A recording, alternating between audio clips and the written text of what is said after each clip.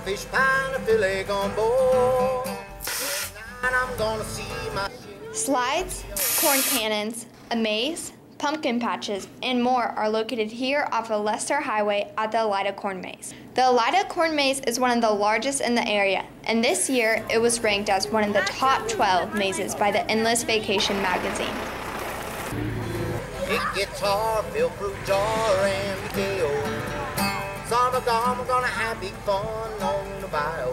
3 trails are located within the 4-mile corn maze with checkpoints to guide visitors along the way.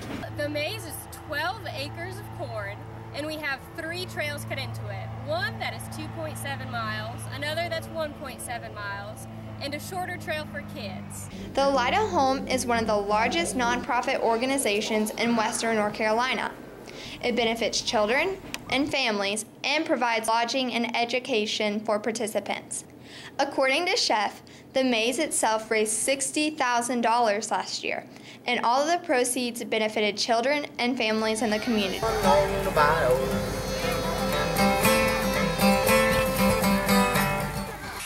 This year, for the first time, Elida is partnering with Hickory Nut Gap Farm. Brown says that the partnership has been beneficial for both businesses.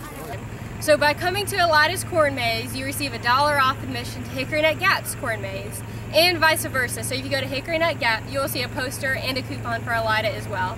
So we're really getting the word out about each other this year at the maze.